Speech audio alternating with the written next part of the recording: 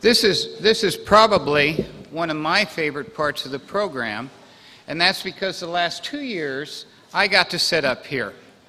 And the reason I got to sit up here was because I convinced my prosecutor at the time that this was not an event she should attend. And then when she started reconsidering, I went out and found conflicts for her, and I actually went to defense and said, could you file a motion to keep Brenda in the Hague?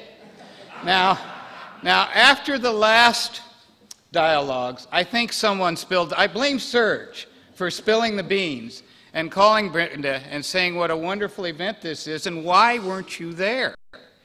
And so Brenda said, you know, I'm not falling for this anymore and I'm going next year. And it was at that point I figured out I had to do something different to get to the dialogues. And so many may consider this extreme, but this is what I have done to make sure that I get to continue to come to the dialogues. But thank you, Brenda, for the first 2 times that I got to come to the dialogues. The moderator of this event, of course, also needs no introduction. And Michael, Professor Scharf, and the Frederick K. Cox Center has been a sponsor of the dialogues from the very, very beginning. They are co-founders in some respects, but certainly a sponsor from the beginning, and we certainly appreciate that. So he certainly deserves no introduction, and of course I saw this today, great picture, Michael, on the radio on Talking Foreign Policy. That's great. So there is one thing, though, one thing that many of you may not know about Michael, and this is a good thing, Michael, along with all of the other things about Michael Scharf. The one thing that certainly I know, and all of the prosecutors here sitting know, and many of you may not, and so I'll tell you, but Michael has an endless supply of interns, of the highest quality interns that he has sent to all of the tribunals. And without those interns that Michael provides continually from the start, we couldn't have done our job at the courts. And it's those interns, and so for that, I thank you very much. And with that, I turn this session over to you. Thank you very much. And I'll make sure that I don't take any of your papers. Thank you, Jim, for those kind words. Well, this is the International Humanitarian Law Dialogues, and often the high point of the dialogues is the dialogues between the chief prosecutors and their deputies. We've tried and experimented with various formats throughout the years, and for the last couple of years we've had each of the prosecutors give you about 15 minutes of highlights of what their last year was about. What we decided this year is to go back to a format that's more interactive. And so we're going to be asking the prosecutors, in order in which their tribunal was established, to answer briefly, about 2 minutes or 3 minutes, a series of questions. And that will give us a comparison of what's going on with all of the tribunals, what their major challenges are, what they see coming up in the future, what the precedents they've set are. Now, you've met all of these people before, and they are so well known in this field that I don't really need to go into bios, but I will tell you in order. We have at the far left, the first tribunal that was created in modern times is now headed by Chief Prosecutor Serge Bremitz. Second, after that, a year later, the Rwanda Tribunal was created, and for many years now, Hassan Jallo has been the esteemed chief prosecutor, and welcome back, Hassan. Then we go to the Special Court for Sierra Leone, and as you saw last night, there have been 4 prosecutors who have together seamlessly done a great job, culminating in the recent verdict against Charles Taylor, and we have the current and final chief prosecutor, Brenda Hollis. Then we have the Cambodia Tribunal, formerly known as the Extraordinary Chambers in the Courts of Cambodia, and we have seen in the past Andrew Cayley, but he was nice enough to send us somebody who was there from the very beginning, and Andrew says he works so hard he absolutely needed this trip out to Chautauqua, so we welcome Bill Smith. And then finally, the Lebanon Tribunal is the newest tribunal, and we're very happy to have it join the ranks of the other tribunals. And we have Eckhard Withapf from Germany, who is one of the prosecuting attorneys there. So what we're going to do is start in... Oh, and wait. And I didn't mean to skip, but of course, all of these ad hoc tribunals are situation specific. But then we have the permanent International Criminal Court, and seated in the middle of all the tribunals, where it was established in 2002, we are very, very fortunate to have the new Chief Prosecutor of the International Criminal Court, Fatou Bensouda. Thank you.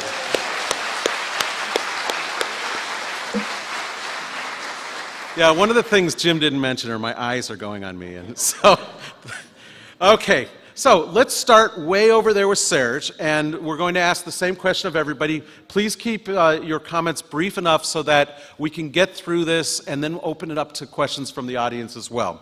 So the first question is, what were the one or two most important developments of the Yugoslavia Tribunal during the past year? Yeah, as far as our tribunal is concerned, the most important development since we met last time is, of course, that finally Karadzic and Mladic are both on trial.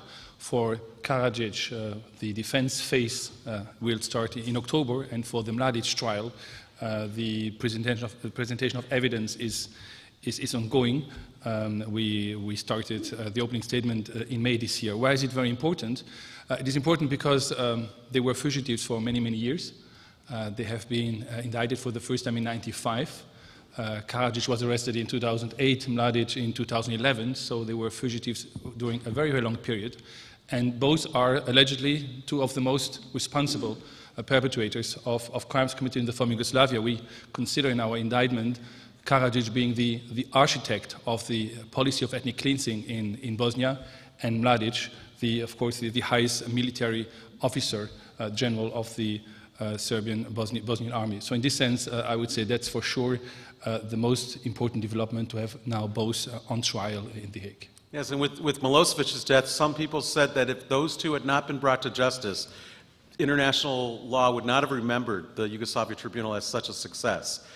So we look forward to seeing how those cases continue to unfold. So now going down into the middle of Africa, the Great Lakes region, Arusha, Tanzania, tell us what's going on in your tribunal. Well, with the ICTR based in Arusha, and with the conclusion of proceedings this month in the case of Augustine Gerabatware, the Arusha Tribunal, after some 17 years and after dealing with concluding some 72 cases, has finished the trial phase of its program. That's a significant development. We have no more trials to do, and all we are focusing on now is dealing with the appeals which have arisen from those trials. We expect that the appeals themselves would conclude towards the end of next year, and latest early 2014.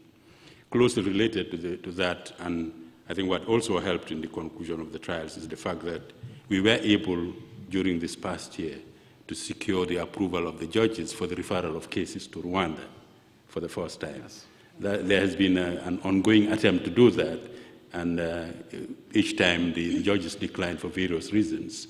But as a result of some law reform and capacity building which was carried out within the Rwandan legal system, we were able to finally convince the judges that the Rwandan legal system can provide fair trial opportunities, and so they have transferred a number of cases to that jurisdiction for trial. Well, the second important development is the fact that as we are moving towards closure, the Security Council had decided that there should be a successor mechanism to the Yugoslav Tribunal and to the Arusha Tribunal. And so by a resolution passed in December last year, 1966, number resolution, the Security Council requested our tribunal and the ICTY to work towards the establishment of that residual mechanism by 1st July. We've succeeded and managed to get the residual mechanism off the ground since 1st of July this year, at least the Arusha branch of it. So it is functioning now, and the Yugoslav branch is expected to commence 1st July of next year. So there is a successor institution now in place to take over the residual functions of both the ICTY and the ICTR. Those have been, I think, our major developments. Now, Brenda, it's been a real quiet year at the Special Court for Sierra Leone, but surely something is worth talking about, right? Well, thank you, Michael, and I'll take that question for 100 points. Of course, the verdict and the sentence in Charles Taylor was a very important milestone for the Special Court for Sierra Leone. Mr. Taylor being found guilty of all 11 counts of the indictment for planning and aiding and abetting.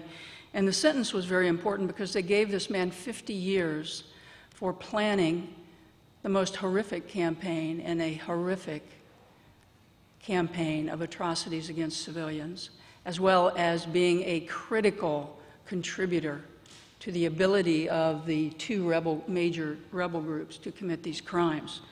It was, of course, of historical importance, of legal importance, but most significantly, it was of importance to the people of Sierra Leone because it basically confirmed and affirmed what they told us from the very beginning, that Charles Taylor was among those most responsible for these crimes, and in fact, in the view of many Sierra Leoneans, was the man most responsible for these crimes. So a very important achievement there. We also have found over the last year that the legislature in Sierra Leone has ratified the agreement creating the residual special court for Sierra Leone, which will stand up when we close shortly after the appeals judgment in the Charles Taylor case, and that is expected in the last quarter of 2013. We have another significant development over the last year in that we have 6 persons who have been or are currently subject to contempt proceedings, including the former lead counsel, defense counsel in the Charles Taylor case. That counsel is before a judge for contempt because of violations, alleged violations of protective measures. The others are before the judges for violation of protective measures or attempting to bribe witnesses. This is very important because we need to send a message that witnesses will be free from interference even after the special court closes, and those who interfere with these witnesses will face judicial proceedings before the court. So I believe those are the most significant accomplishments over the last year. Excellent. And now on June 15th, when she was sworn in as the new prosecutor of the International Criminal Court and required for 9 years to come back to Chautauqua, the New York Times called Fatou Bensouda the new face of international justice. What's been going on at the ICC this year? That for one.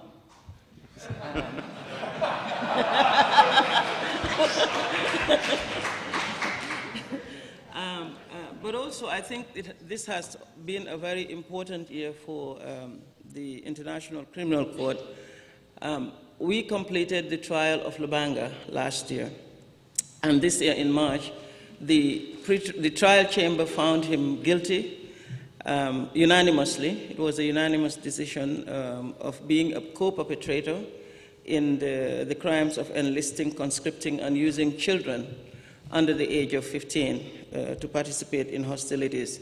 This is in connection with the crimes that took place in the Ituri region in the Democratic Republic of Congo. And I think that is significant in that it is the first trial of the International Criminal Court and the first decision, final decision of the International Criminal Court. But also closely connected to that is that a decision on reparation was also later given by the International Criminal Court. I think these two events are very important and very significant. Another important event which I think is very worth mentioning is that in July of this year, I think just about a few days after my swearing in, I received a delegation from Mali, led by the Minister of Justice, coming to refer the case of Mali since 2012, January 2012, to the ICC prosecutor for investigations and prosecutions. This is significant because this is the 4th African state that is referring a situation to the International Criminal Court for investigations and prosecutions.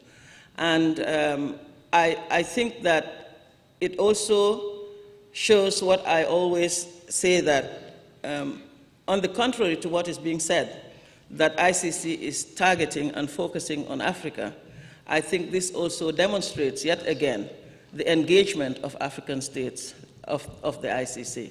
So I think these two events are very significant. Now, Bill, the international press seems to hang out in The Hague, and there's not as much of a presence down there in Cambodia, but big things are happening in Phnom Penh. Can you tell us about those? Yes, good morning. I think the most significant thing that's happened at the Khmer Rouge Court, or the Extraordinary Chambers in Cambodia, is the start of the main case against the senior leaders of Democratic Kampuchea. I think as many of you know, between 1975 and 1979, the Communist Party of Kampuchea took over Cambodia and ruled it, and basically attempted a social experiment to rapidly change that society from a capitalist society to a socialist agriculturist revolution. The cities were emptied within the first couple of days, and people were sent to labour camps, and anyone that was perceived to be a real enemy or a perceived enemy to those policies, those rapid policies, were taken to torture centres, and many were killed, and some were attempted to be re-educated. The ultimate result of that regime was approximately 2 million victims. About 1 million were executed, and the rest died of starvation, lack of medical help, and disease. And so that was about 1/3 to 1/4 of the Cambodia population.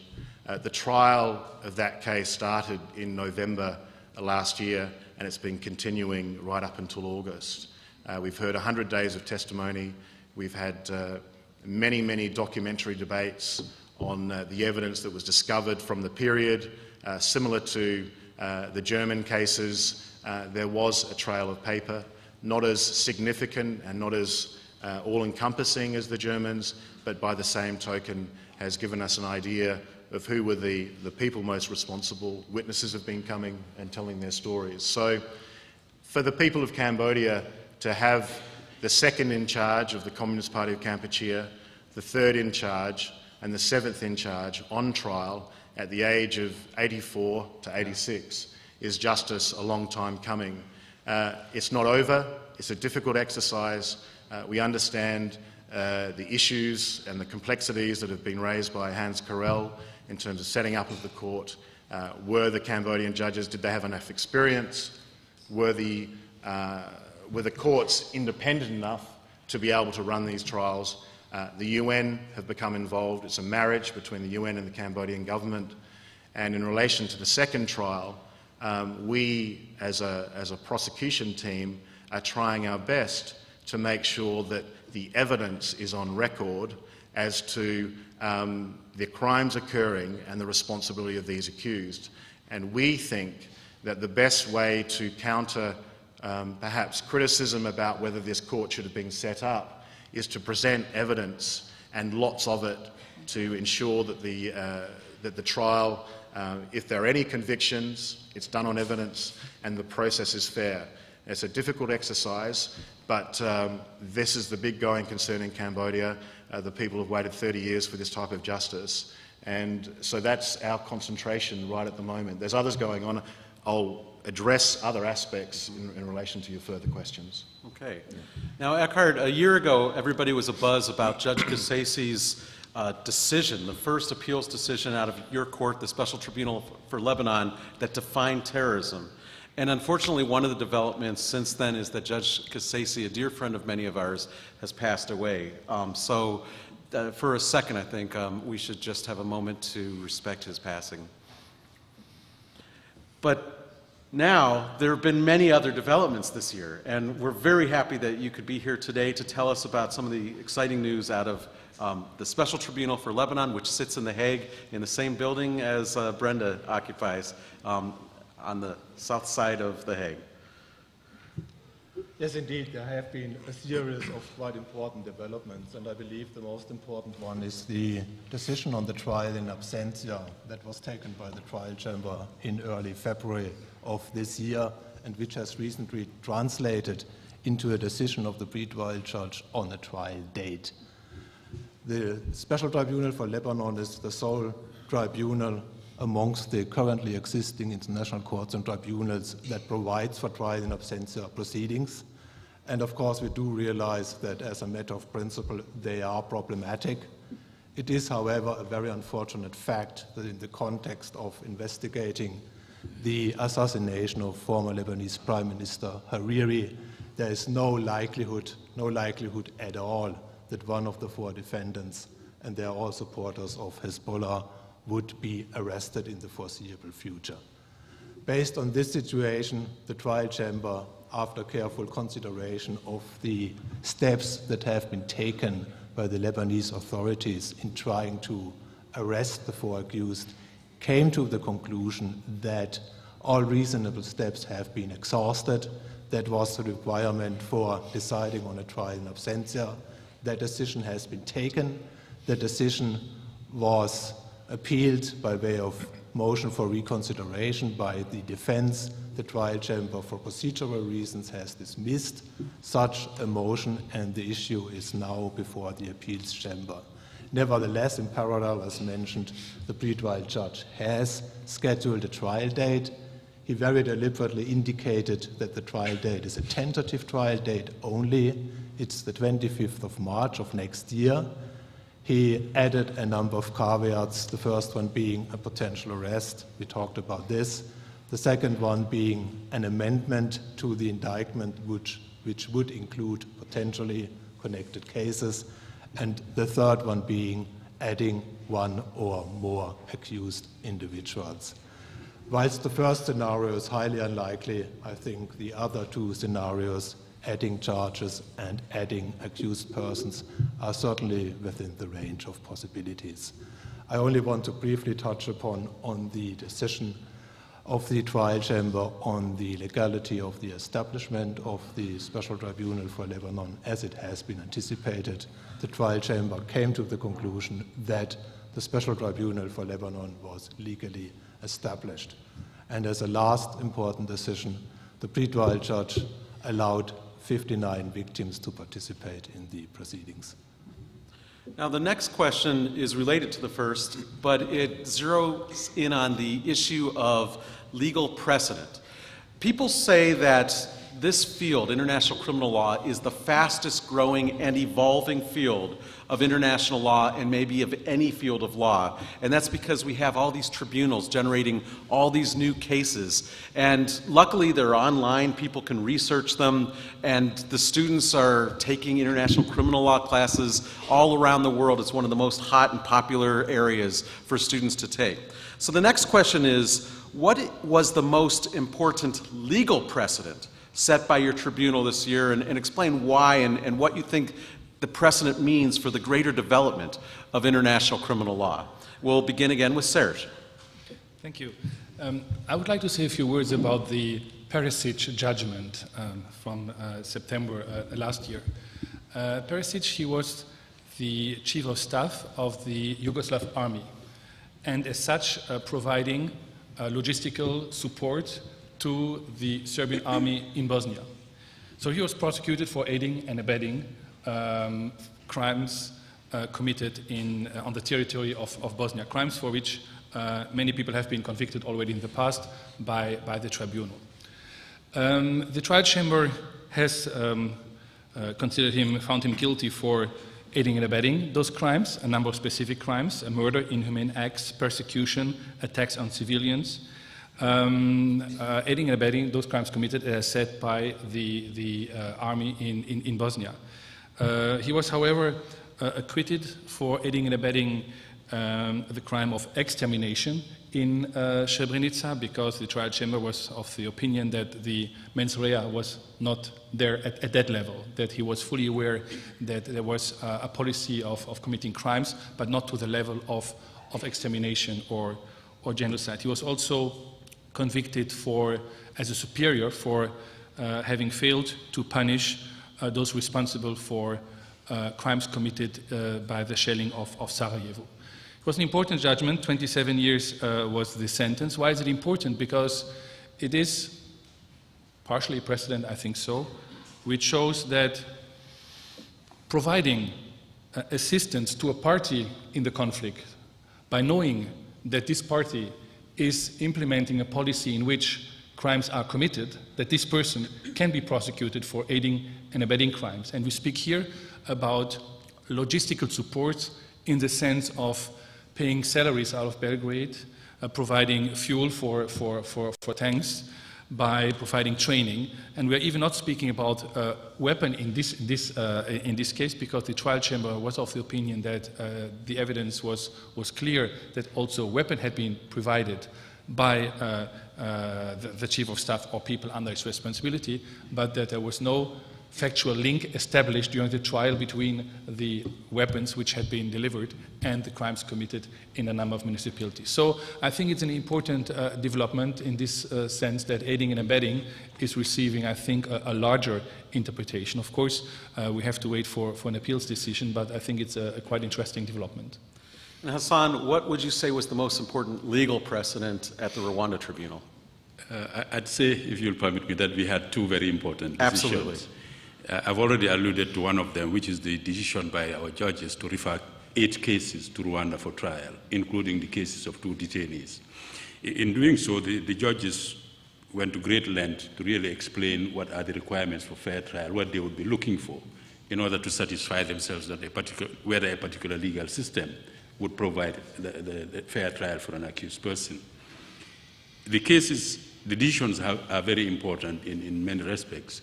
First, they've enabled us to finish our work by moving some of the workload from our own court.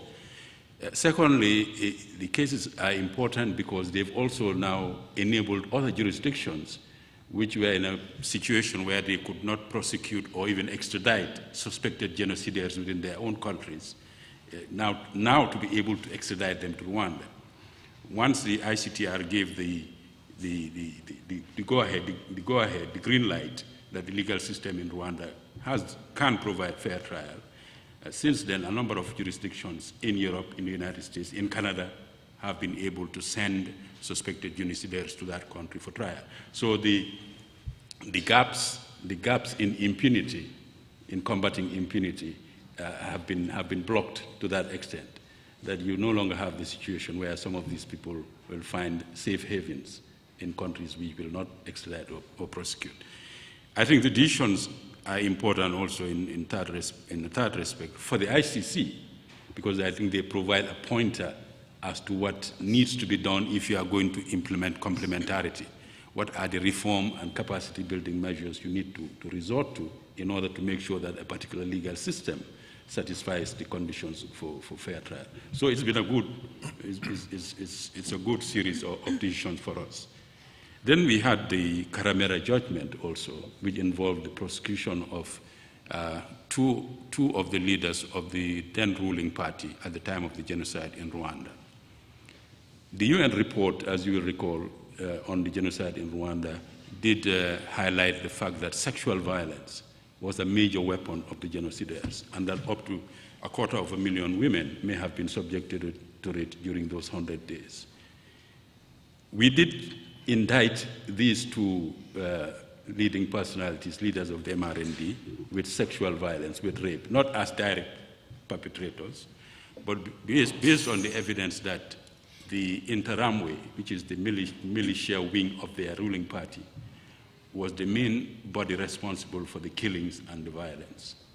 And it was good to get to see the judges of the trial chamber agreeing and convicting these 2 leaders of the ruling party for rape and sexual violence committed by the members of the ruling party which they led, on the basis that they should have foreseen, the leadership should have foreseen that sexual violence would be a natural consequence of the genocide which they had conspired and planned and implemented. It's been a good decision for the struggle against rape and sexual violence to have these two leaders of the ruling party who had nothing practical. I mean, they were not engaged in acts themselves, but they have been held legally responsible by the judges for all acts of rape and sexual violence committed and been sentenced to life for that. And Hassan's comments reminds us that the precedents that come out of these courts are not confined just to these courts. The different tribunals are looking at each other and are guided by the precedents that are coming out of each other, and the domestic legal systems are starting to cite your case law on a regular basis. Now, Brenda, you were telling us about the Charles Taylor judgment. I know it's something that's like over 1,000 pages long. What in there would you say are the one or two most important precedents for the future of international criminal law? Well, I think, first of all, just the conviction of a former head of state for crimes committed by others in another country, which this accused never entered during the commission of these crimes. And in relation to the basis for his responsibility, in relation to aiding and abetting, I think it has the same consequence as Serge talked about with the Perisic case. They found him to be a significant contributor, substantial contributor to the commission of these crimes through his ongoing aiding and abetting. And I believe that was a very important precedent. Also, as Hassan has mentioned, Mr. Taylor, among other charges, was found guilty of rape and sexual slavery and outrages on personal dignity. Again, these crimes being committed by others, but they were committed with his involvement with the perpetrators, with the awareness that there was this ongoing campaign that included these crimes. So I think that that was also very significant for us. There was another significant part of the case in that they had to deal again with sexual slavery, and they refined the jurisprudence of the special court in relation to sexual slavery. In an earlier case, the prosecution had alleged forced marriage as one of the forms of sexual violence during the conflict and the associated crimes. And what would happen is they would capture women and girls, they would rape them, multiple rapes at the beginning, and then they would keep them and people would own them. And if you were lucky, you were owned by one person. But when that person no longer wanted you, then you were handed to someone else. And there was a dissent at the trial saying that this was forced marriage. And at the appeal, that dissent was upheld, and so a conviction of forced marriage was entered in that case for the first time.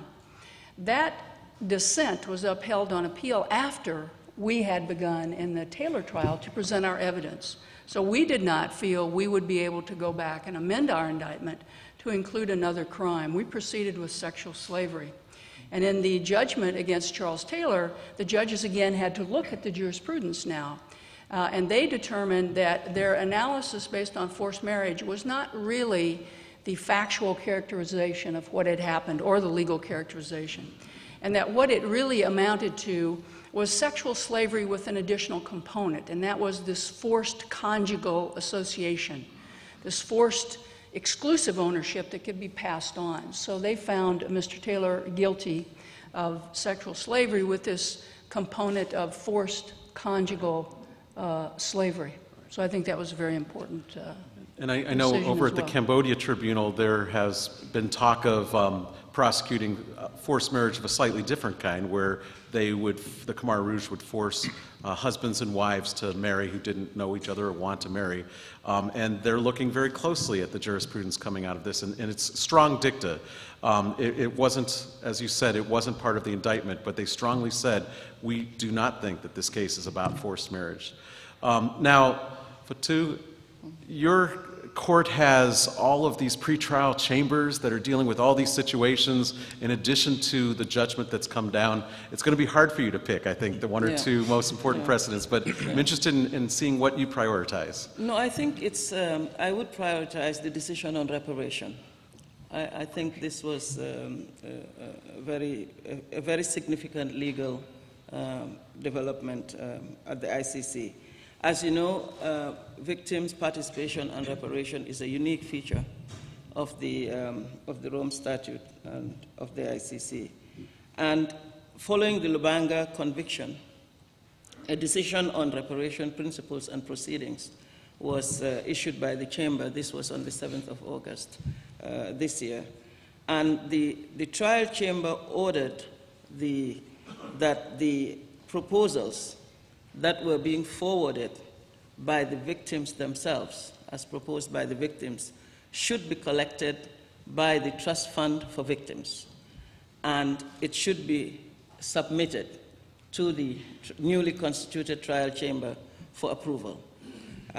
As I said, this is the first time, and also that this reparation should be implemented through the Trust Fund for Victims and the funds available to them.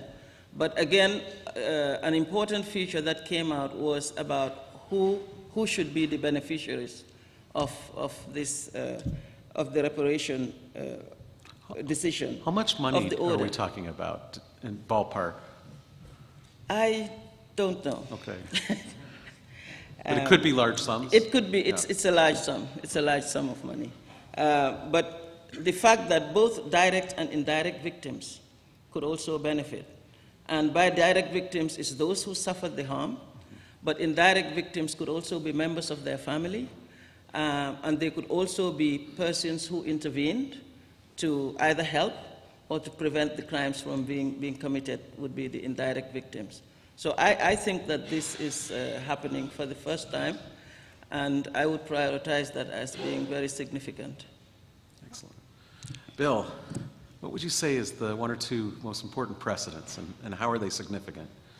I would say, I mean, to understand perhaps some decisions that came down in the court in the last year and how important they are, or certainly opinions by the judges, perhaps I just can give a little bit of background in relation to the nature of the court and how these pretrial chamber decisions came about, which were very important to restore faith in the ECCC, which has been under much criticism. Even from the beginning, many people thought that it shouldn't have been set up because it wasn't, there wasn't the appropriate expertise, as we've discussed. In the ECC, it's a civil law system, so rather than being common law where the prosecution and the investigation work together, there's an investigative judge that works separately from the prosecution, separately from the defence and from the trial chamber, and they investigate the case under the supervision of a judge. The prosecution and the defence request them to carry out activities to pursue their interests, and then the case perhaps would eventually go to trial or be dismissed. At the ECCC, we've had one trial. The person was convicted, and on appeal that remained. We've got the other trial that's happening now with the three main senior leaders of Democratic Kampuchea, and we have five other cases under investigation of people we think are most responsible for the killings of hundreds and thousands of victims. That has been a thorn in the side of the Cambodian government in that they've wanted to limit the prosecutions to the five. And as a result of that, there's a symmetry or a harmony between the Cambodian side of the court in the Judicial Investigation Judge's Office. They don't assist in the investigations, and it's been a problem for the court to maintain the independence of the court and not have the government of the day decide who will be prosecuted. After the first investigative judge left, after 3 years, a new one was replaced, and he was there for 10 months. And much to the surprise of the international community, many of the decisions that were taken were consistent with the prevailing opinion of the government at the time that these cases shouldn't be investigated. And we thought the setup of the court, being a UN and Cambodian setup, that the UN would make sure that the judicial officials will carry out their functions, investigate, and not take instructions from the Cambodian government or the UN or anyone else. Unfortunately, with the second investigating judge, that didn't seem to happen. And it was a real affront to the victims of the Khmer Rouge regime. It was a real affront to the value of what a legal system is meant to be, because many Cambodians know that their system isn't strong and it's not as independent as it should be. And they were expecting the UN, through their officials, to come in and make sure that the court is strong. And unfortunately, this investigative judge, his actions concurred with the views of the government at the time that there should be no further prosecutions for these 5 other accused, or 5 other suspects. Consequently, after 4 months, the investigative judge, the second investigative judge, closed the investigation after ordering the investigators to stay at their desks and not go out and investigate. They rejected applications from civil parties, which is one valuable aspect of the civil law system that allows victims to participate as a party in the process. And they rejected applications which, in relation to the first case and the second case, which would have been admitted. And if I can just briefly say, family members of people that were killed or executed were viewed, under the rules, to be victims under the jurisprudence and under the law. That many thousands were allowed in the first and second case to participate. We get to the third case and fourth case, relates to these 5 accused that the government didn't want prosecuted, and on the same grounds those civil party applications were rejected. And so what that meant, that no one would see that nothing was happening in relation to these prosecutions. And a number of decisions came down. We appealed, we requested the investigative judge to carry out further investigations. You can't keep investigators in their office and then close the investigation after 3 interviews. You just can't do that. We have a responsibility to investigate these cases. We appealed all of these decisions from the investigative judge, and then that judge resigned after 10 months under international pressure from international NGOs and local NGOs that he wasn't doing his job. It was an affront to Cambodians that the UN's representative wasn't performing their task. And so what does justice mean to them if that's the international standard? And so he resigned, and all of these matters were appealed. And over the last 10 months after his resignation, the pretrial chamber, which examines and supervises the investigation, the international component of it, there's 3 Cambodians, 2 internationals, the international component said, this is not right. This is not correct that you can come in and not investigate when you've been requested to by the prosecutor. It's not right that you can refuse applications from civil parties that are victims in the case and just say they are not victims. It was an affront to the whole make-up and concept of what this court was about. And even though precedent normally comes from the majority, this came from the minority, but it was the 2 internationals speaking out to say, this is not the standard, this is not international standard of justice.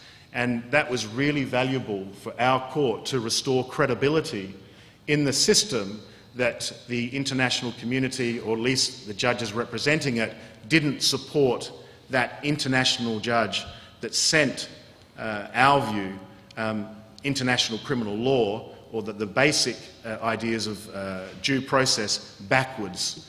And so that put us forward again. And there's more positive aspects to this story, but I'll perhaps save it for another question. Right. And the story, however, reminds us that judges, especially in the international world, are not mere computers that put the facts and the law together, that there are human personalities and there's politics involved. And it makes these international tribunals extremely complicated places to work. Now, our newest tribunal is represented by Eckhart here. You had mentioned already the fact that the tribunal has decided to go forward with these trials in absentia. This will be the first international trial in absentia since Nuremberg, since Martin Bormann. And even the Yugoslavia Tribunal experimented for a while with these Article 51 hearings that some people characterize as mini trials in absentia, but they really weren't. So this really is precedent for international world. Is it a good thing, do you think? Obviously, I think I got the most delicate question. Obviously, there are a lot of thoughts on trial in absentia. And the vast majority of the practitioners, and I concur with their views, see the downsides of trial in absentia. It is, however, a reality in a number of civil law countries, including Belgium, where our pre-trial judge comes from, and Italy. And it is, and that's the most important point, a reality in Lebanon. And for that reason, I think it makes sense to have a trial in absentia, despite all the shortfalls. The question will arise, how will look a trial in absentia? How will it look like? Will it be a short paper trial of about 3 to 4 months? Or will it be a very long, fully fledged adversarial trial that may last 2 to 3 years, maybe even longer? And a consideration is the mere fact that counsel don't have clients. And if they don't have clients, they can run alternative defenses, which is, of course, a means to prolong the trial. It also has other consequences. It has consequences in respect of stipulations of facts. Counsel for the defense at least put forward the idea that due to the lack of clients, they cannot agree to any fact. One may take a different view on that proposition. We certainly do, but this has been put forward. And of course, it is a very weird idea to run a trial for 2 to 3 years in the worst scene scenario without any of the accused persons in the box.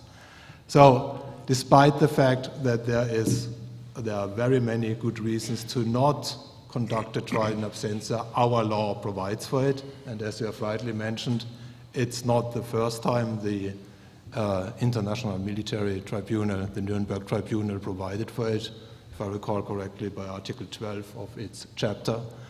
And Bormann was convicted, and he was convicted to death, sentenced to death by a trial in absentia proceedings. But, and now comes the main difference, at that occasion, the evidence was mainly based on documents, and the documents, they bore the signature of Bormann.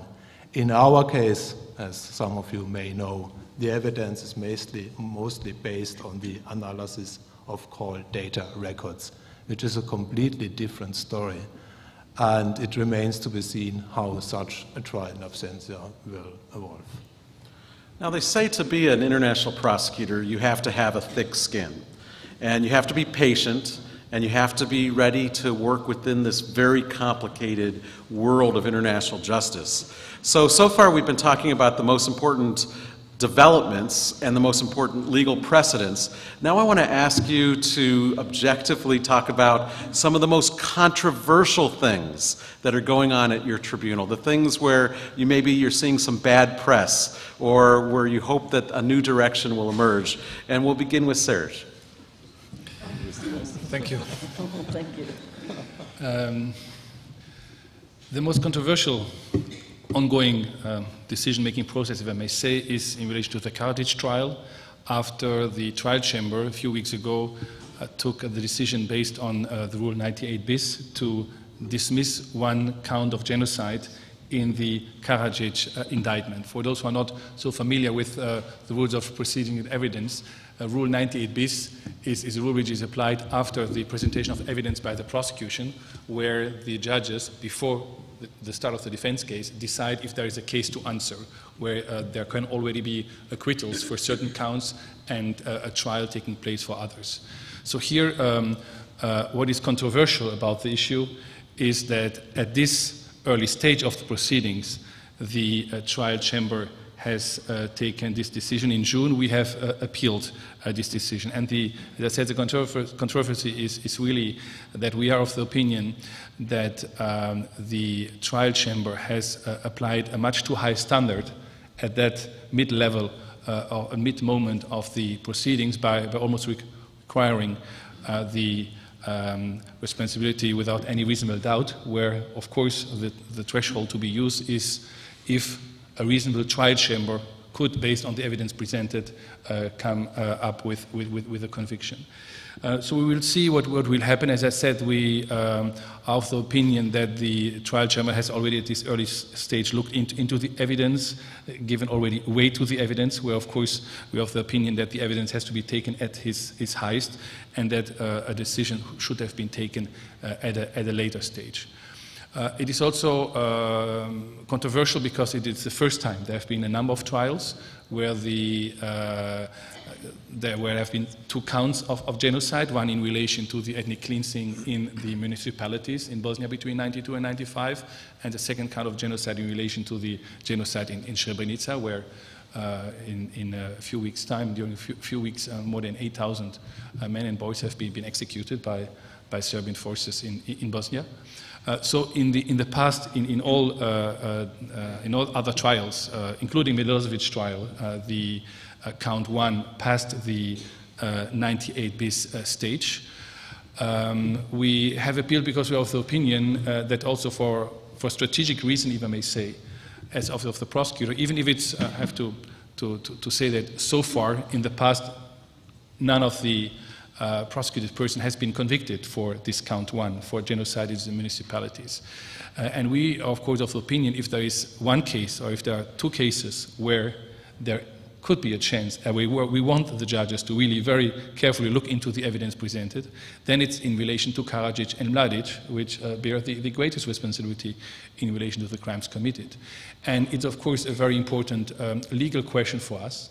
It's, of course, up to the judges at the end of the day to decide about responsibility, but we think that this decision has to be taken at the end of the entire trial after all the evidence has been presented. I think that's really the most controversial question ongoing currently at our tribunal, and we hope, of course, that the appeals chamber will look carefully into this issue. Yes, most unfortunate precedent.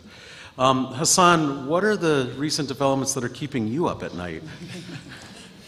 A few of them. There are a few. We've appealed against a decision acquitting a senior military officer of superior responsibility.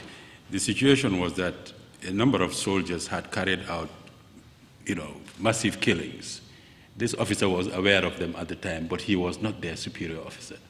So he had the knowledge, but not the responsibility to take action against them. Within a few days of this incident, however, he became the chief of army staff. He became the head of the army. And of course, he carried this knowledge with him, and as head of the army, we argued he carried with him the responsibility, therefore, to punish them. But the judges thought otherwise, and they've acquitted him on that particular count.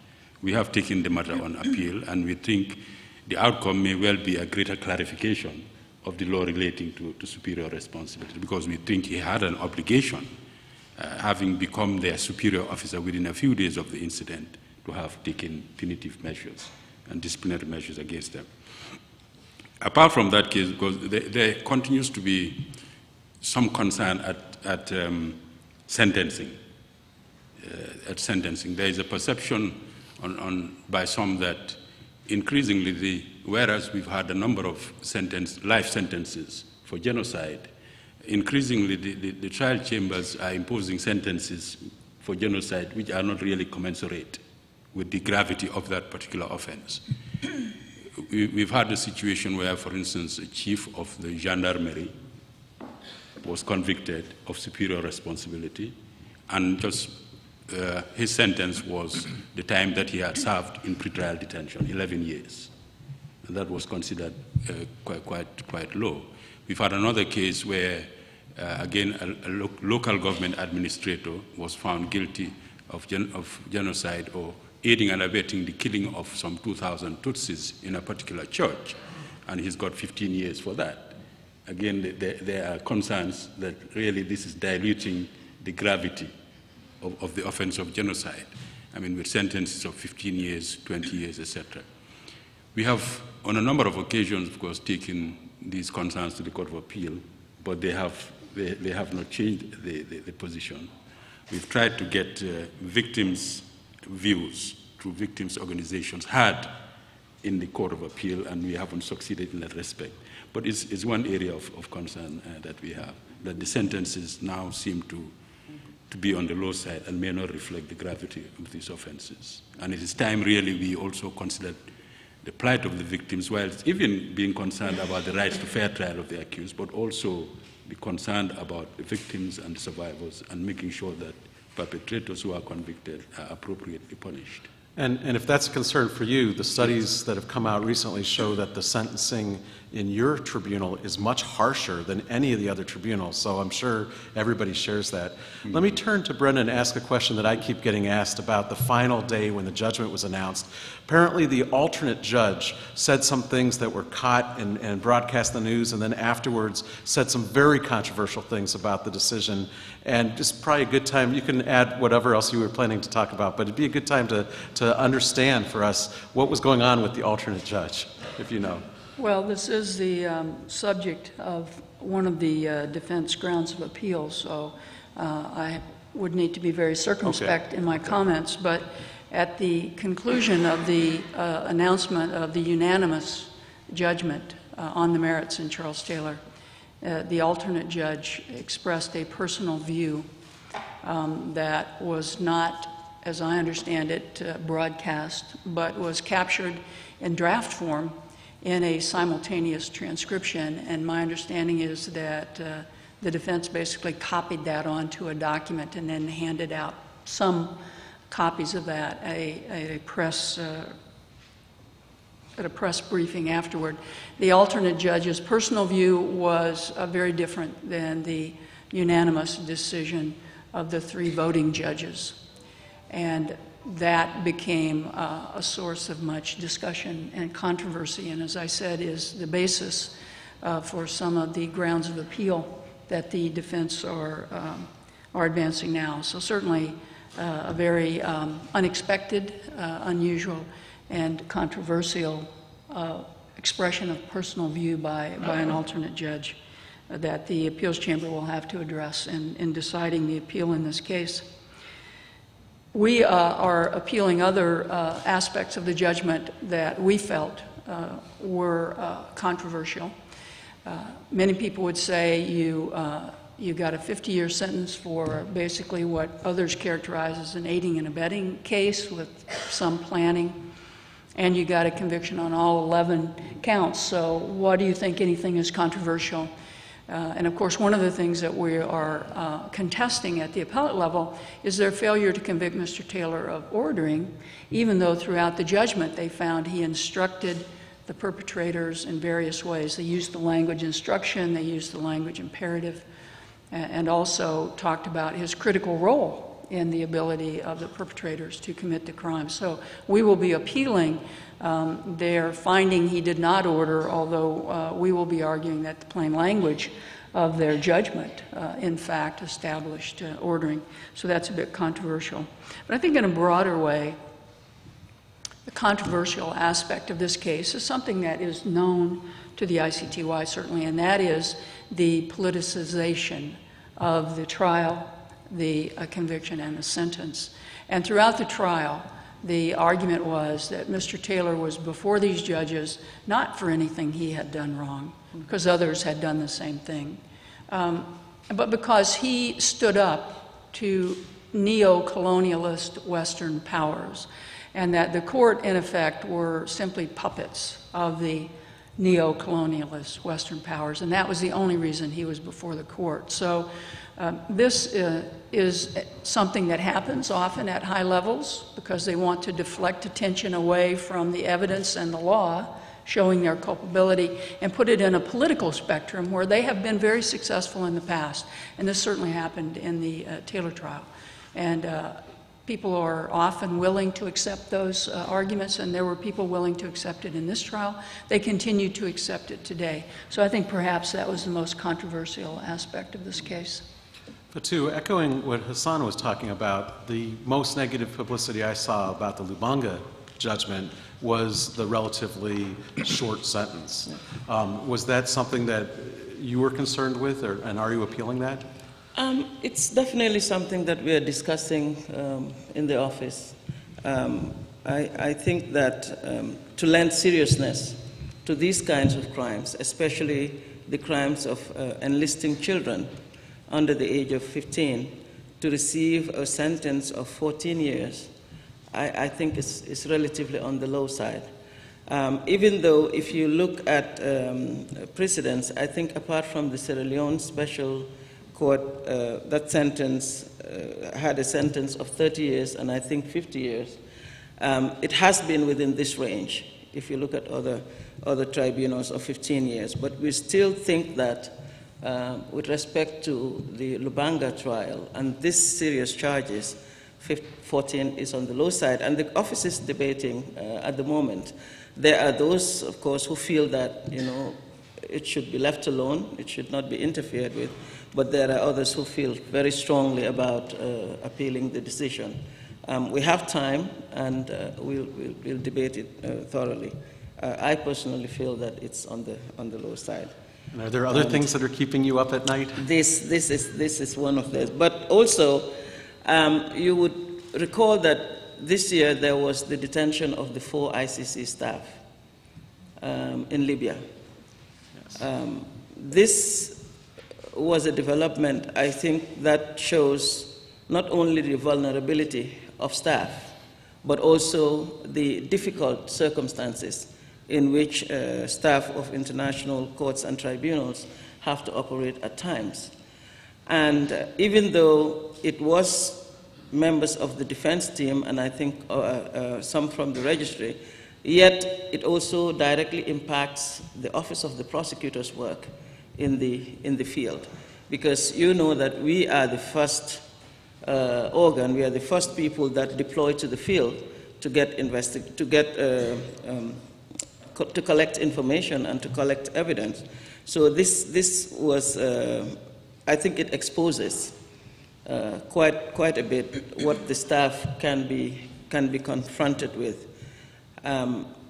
We tried to handle it at a court level. I think this is what we should do.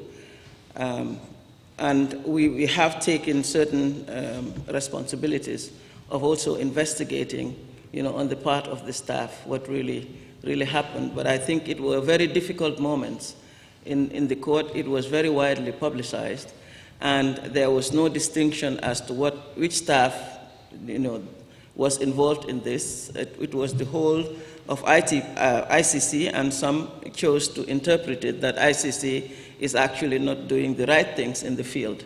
So I think this was some moments that kept us, awake. Another thing that is still keeping me awake, and I think other heads of organs, is related to resources for the court. I think over the years, the court has been trying on this zero growth budget of and managing with the staff and trying with the resources and trying as much as possible to shift resources to where we need it. But it is getting to that point where this will be difficult for the court to do it and also to be able to be efficient. ICC is funded by the contributions from the Assembly of States Parties, the states, and we do appreciate and understand the difficult economic difficulties, the circumstances that the states are faced with. But at the same time also, if we do not have the adequate resources that we need to be efficient, we just will not be. And these are difficult discussions which we are trying to manage, but otherwise it will come up at the Assembly of States Parties, and it could be quite a difficult time for all of us. So hopefully, with all the meetings that we're having, with all the discussions we're having at the moment leading up to the ASP, we will be able to find a way of making these discussions less tense and also taking into account the difficulties that the court is potentially going to face if the resources that we have for one or a few cases would be the same resources we would have for the increasing workload of the court. This is keeping me awake. The second story you told about the defense counsel reminds us that everybody, from the chief prosecutors down, who have to go in the field, and all of you have done it. You've very heroically and bravely done it. Put yourself in a degree of danger. And in the ivory towers, it's easy for us just to say, well, yes, they're prosecutors, of course. But recently, Paul Williams and Anna Tripoli, who are back there, and I went to Libya while the defense counsel were still in custody. And I got a sense of what it's like to be in a place right after a civil war where the situation is tense and militias are surrounding each and every city. And I just have to hand it to you all to do that on a regular basis. It's very courageous.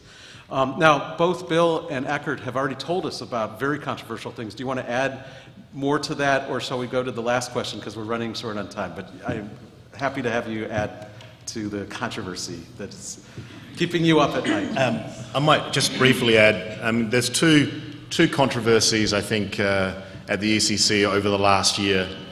Maybe there's been different one in previous years, but one is in relation to the clash between law and politics, and one is just purely law. And in the last year, we've had 2 investigative judges resign. And I've talked about the second investigative judge that resigned on the basis of a political pressure. The difference between the resignation of the second investigative judge and the third one is that the second judge appeared to bow to political pressure and didn't carry out the investigations, and then left under the guise of, I was under pressure, I had to leave. But he was conforming with it. The third investigative judge, in fact, was trying to do his job, was trying to investigate, despite the government statements at various times that these extra cases shouldn't be investigated. However, that pressure was too much for him, and for a number of reasons, and things weren't going smoothly. Sometimes drivers weren't being made available for the cars to go out on investigations. Sometimes interpreters weren't being made available. There was dysfunction in the office between the Cambodians and the UN. But however, the statute allows for the investigations to proceed, for the international investigator still to carry out his job. But it was too much pressure, and he left after 5 months. We come now to the approval of the 4th investigative judge, and maybe that's the magic number, because with the Sierra Leone court, I believe you had 4 prosecutors, and you finally came out with a great result. But I think the first ones contributed to that great result. And the reason why I'm happy about the situation that's developed now is that this investigative judge that is coming to the court has had 15 years' experience in mass war crimes cases at the Yugoslavia Tribunal. And I think if he can't make it work, I think that's when politics will win over law. But I think it's possible. I think people do make a difference. Leaders of offices do make a difference. And that's the positive end of this story, that the UN has decided to continue and push the idea that the court should be independent, and rather than fold and say no more cases, they're deciding to try and maintain the independence of the court. And we hope, with his starting in the next 2 or 3 weeks, that it'll be a very positive development. So it'll be very interesting to see what happens when a very experienced prosecutor, now becoming judge, a very good diplomat, can work with the Cambodian government. And things can change, and we're certainly viewing it that way. I won't talk about it perhaps, but the severance order in relation to the second trial was quite difficult for the prosecution. 2 months before the trial started, the trial chamber said this is the main trial against the 3 main leaders of Democratic Kampuchea. We'll only prosecute in this case the forced transfer, moving the people out of the cities to the countryside against their will, but we won't prosecute the killings, the torture, forced labour, forced marriage. That will happen in a second case and a third case. So it's not that they're saying they'll never be prosecuted, but we'll prosecute it in a second case, because this will make it shorter. We objected to that. We weren't able to be heard on that order. To prosecute a case of forced transfer or torture or murder in some respects can be the same, because the proof of the linkage evidence and the jurisdictional elements takes the same amount of time. And our complaint was, if you're going to pick a crime or a representative crime to make the trial shorter, and we agreed with that, we can't have trials going forever, make them serious, make them representative of the crimes that occurred. Because we don't believe that the international community will support, and we've told the trial chamber this, a second trial. Our view is that the international community says, basically you have one chance and get it right, because they're expensive. These trials are very expensive. And if you reduce it down to the most representative, horrendous examples of what happened, it can take the same amount of time as prosecuting the forced transfer. And that was our concern. We've asked them to reconsider, and then they said no. Then we asked them again, and they said no. And we've asked them the third time, and they're starting to say yes. And hopefully in the next week they will say yes. And so we've gone back, but we're going forward, and that's the positive end of that story. I don't know if your Cambodian international judges, if this will resonate with them, but I would say to them two words: Al Capone. For those of you who know the reference. Okay, let's go, Eckhart, to any other controversies that are plaguing the Lebanon Tribunal. Mindful of the time, I will limit my observations to two aspects. The first one is unfortunately in respect of victim participation. The Office of the Prosecutor of the Special Tribunal of Lebanon is very much in favor of victim participation, but it is a decision of the pre-trial judge that makes it very difficult for us. We face a situation that the pre-trial judge has decided in his decision allowing 59 victims to participate, that he has also decided that the victim participation applications remain ex parte, meaning that neither the defense nor the prosecution get to know the identities of the participating victims at this stage. And this, of course, is of a major concern to the Office of the Prosecutor, against the background of a rule in our Rules of Procedure and Evidence that states that participating victims only as an exception can testify as prosecution witnesses. We are facing a situation that we are getting closer to the filing of the pre-trial brief, and we don't know who the participating victims are. And the pre-trial judge was of the view that in respect of all participating victims, prior to revealing the identities of the victims and witness unit must undertake a risk assessment. And I have a serious difficulty to understand how it can be that the Office of the Prosecutor poses a threat to victims. This is a particularly difficult situation for the Office of the Prosecutor at this stage. It's the other side of the coin of what Fatou was saying about the reparations decision, and you're dealing with the downside of victims' participation. That's exactly right. And again, the Office of the Prosecutor is in favor of victim participation, and one should also consider in our particular situation, which is quite different from the ICC, where the number of victims are the real problem. In respect of our situation, it is the question, who are the participating victims? And if you think about the main target of the attack of 14th of February 2005 against former Prime Minister Rafik Hariri, and if you consider that family members are entitled to participate, you can easily imagine that we have an interest to get to know who the participating victims are. There's one other aspect I want to briefly touch upon, being mindful of the time, and that's looking ahead. We will face a situation probably in the not too far away future where presumably the trial chamber, will have to take a decision on the admissibility of call data records. Our evidence is mainly based on the analysis of call data records, and the Office of the Prosecutor and its predecessor, the UNIIC, has obtained billions of call data records, and of course the big question will arise, how is it about the tension with privacy rights of the individuals concerned? This is a decision to come, and I think it will have quite some impact on future prosecutions. Well, I see David subtly pointing to his watch, and even though we started late, I think because the meal has to start on time, we have to start to think about closing up.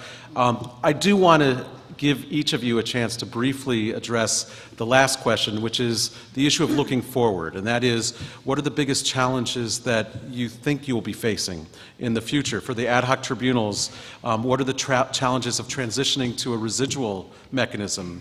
Hassan Jallow, in particular, I want to hear about the best practices manual that you've been working on. So if we can just go down and very briefly touch upon that last question, we can still get out in time for lunch.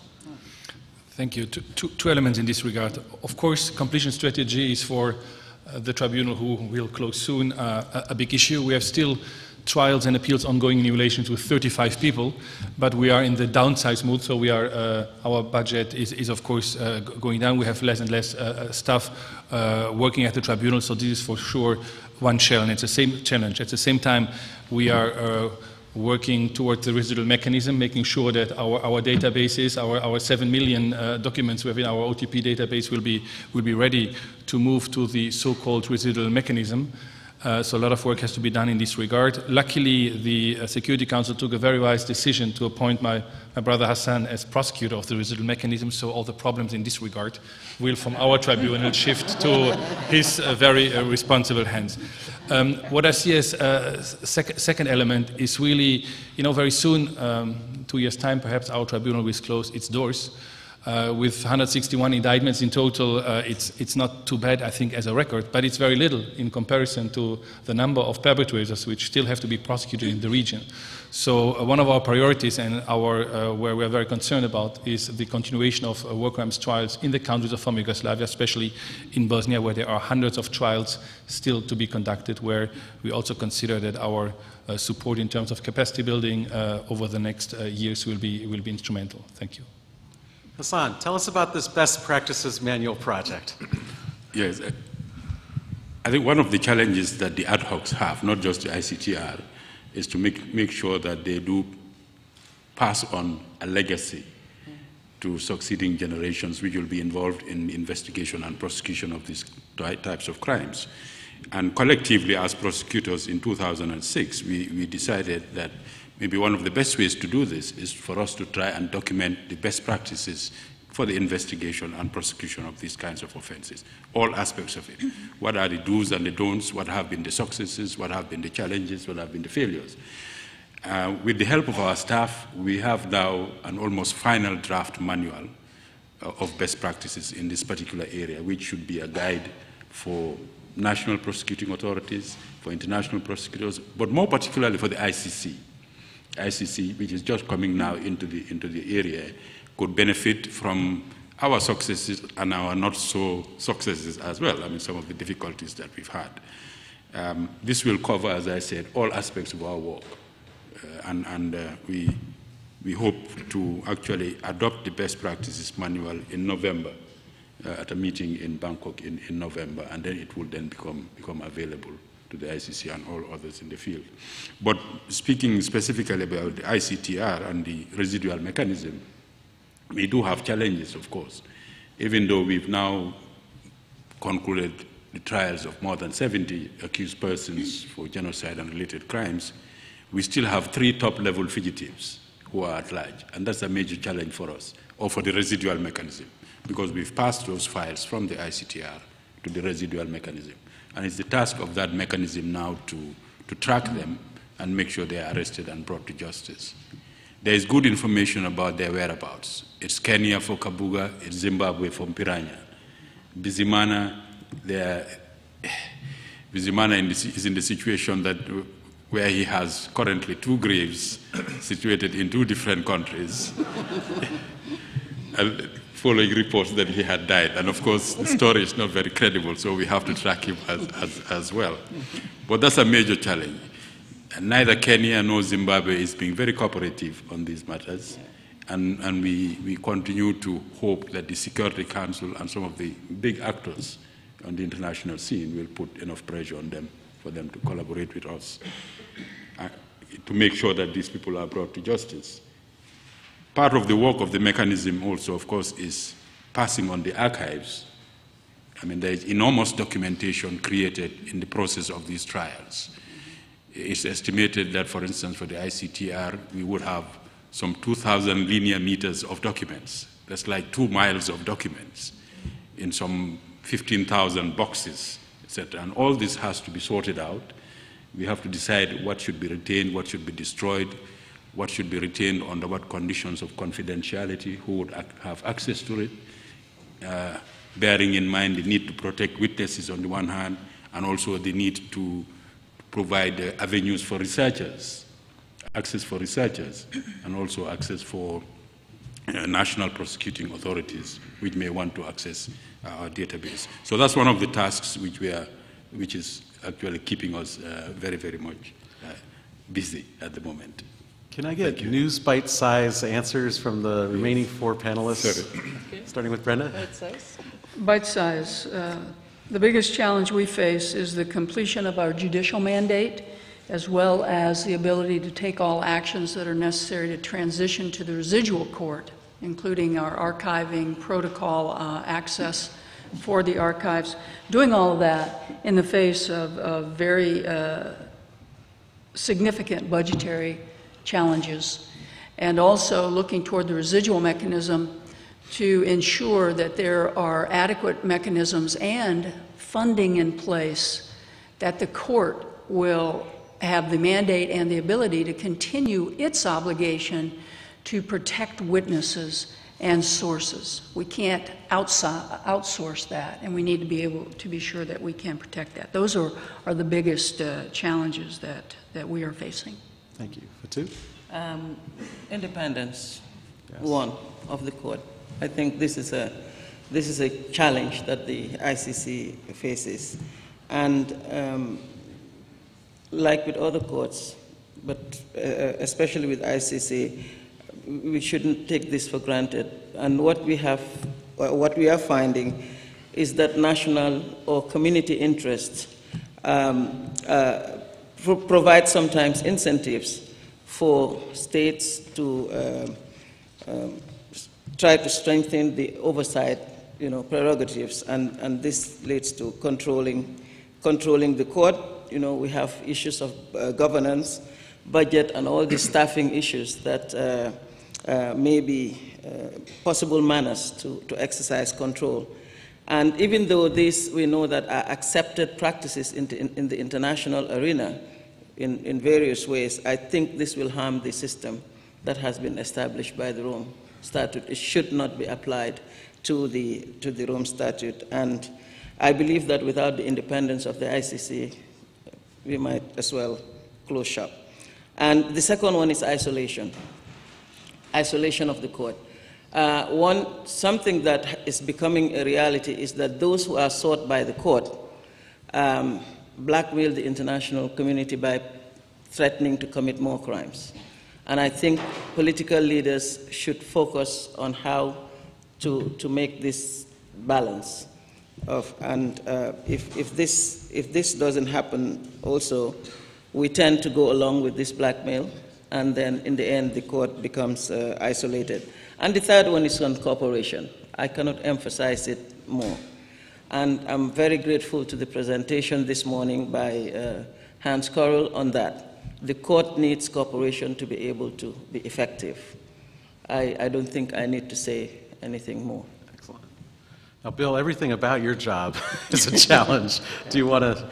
Yeah, I'll try and do a soundbite version. Our biggest challenge is time. I think all of our challenges and everything we do is time. But our accused, the main leaders, are between 84 and 86 years of age. So we need to go fast with the prosecution. We plan to finish it by August next year. But we can't, trials must be fair and expeditious. We can't forfeit the fairness of the trial just to obtain the speed. So the judges, the prosecutors need to step very carefully and very quickly over the next 12 months to get it right. And I think the role of this court in providing the example to Cambodian courts when we're in trial, evidence, process, is very important to help build the rule of law in the country. We've developed a similar book, taking the lead from the best practices in relating to getting the jurisprudence of this court and relating it to their local legislation. So it's a very unique opportunity that we have. It's not perfect, I completely agree, but people can make a difference. People in all their respective positions can make the trial fair, and so we'll have lots of headaches, but we're going to step as fast as we can, and we hopefully will look back and hopefully we'll see that we've obtained justice for the victims of the Khmer Rouge, but not produced a show trial. That's our aim. And Eckert, you're going to have the last word, but then Brenda's going to do a special presentation before we all leave for lunch. Go ahead. One of our biggest challenges, and you will not be surprised to hear that, considering that the opposing party, in quotation marks, is Hezbollah, a terrorist organization, is witness protection. Without me going into any detail, you can imagine that there are concerns that witnesses will be prepared to come to court and testify. And we are thinking about alternative means for witness protection in close cooperation with the Registry's Victims and Witness Unit. The other challenge, and I touched on this briefly, is the question as to how the trial will unfold. At this stage, there are too many uncertainties for the Office of the Prosecutor to prepare. We prepare for all scenarios that are currently within the range of possibilities, and we would hope that sooner or later we will get a better idea from the pre-trial judge, from the trial chamber, on how they consider a trial should unfold in a trial in absentia situation. Well, this was an extraordinary panel, and I think we all have some real new insights. Before we adjourn, Brenda, if you'll come up here. Thank you. There's a long-standing tradition at the Special Court for Sierra Leone that was established by David Crane, and that is for outgoing members of the Office of the Prosecutor, we have an OTP plaque that we give them. And over the years, it's become a much sought-after plaque. Very few have it. They have it proudly. But we've established another tradition, and that is when the prosecutors leave, we give them a different and a personalized plaque for their service at the court. Jim Johnson has told you he was at the court for 9.5 years, and he was a mainstay of the Office of the Prosecutor. And so we made an exception, and we had one of these personalized plaques made for Jim as a mark of our real respect for the impact of his work on our ability to function. But you know, some people are never satisfied. And so we gave him this wonderful plaque, made the exception, and it was, yeah, that's nice, but you know, I want that plaque, that much sought-after plaque, that everybody else gets. So we appreciate Jim very much. We know he can be difficult, and so we decided we will humor him. And so I have today brought for him his own much sought-after plaque that most people from the Special Court for Sierra Leone get. And so I want to give that to him today.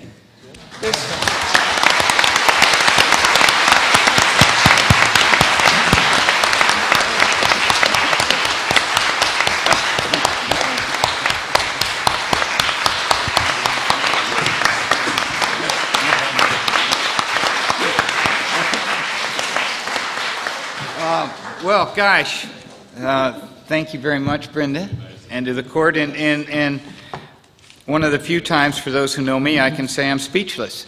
But,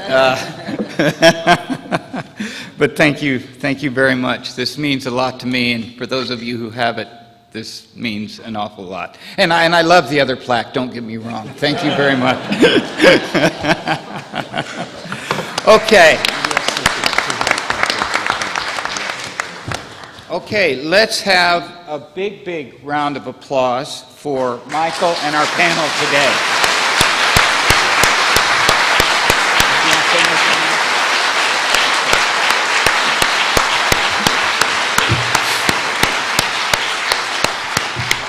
That certainly gives a good insight into the last year and what's been going on in the tribunals, and very, very importantly, what's coming.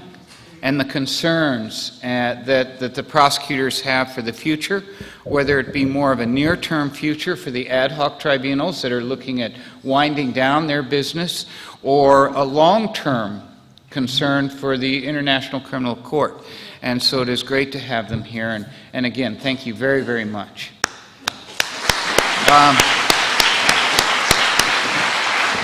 I will now ask you to make your way over to the Athenaeum Hotel for lunch and the lunch program. We are very excited about our lunch program today.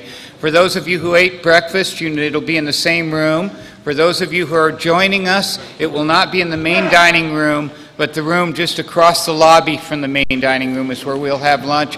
And for those of you joining us, you can pay for your lunch at the desk in the lobby. Thank you very much. I love those things. That's great. I would want that better than more formal one too. So it's a good way of doing it. Yeah. Okay, pictures. Well, we didn't get to the Q&A for the audience. I think they're kind of desperate for Q&A, but it went well, and I like this format. I do too. This one you can swing a little more easily.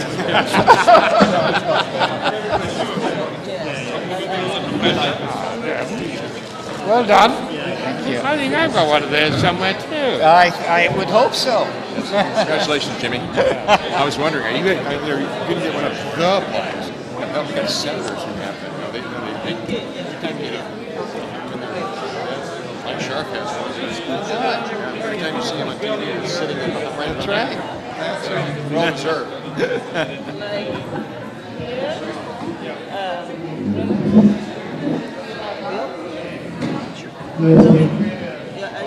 You may need to, to that side. They look always very professional.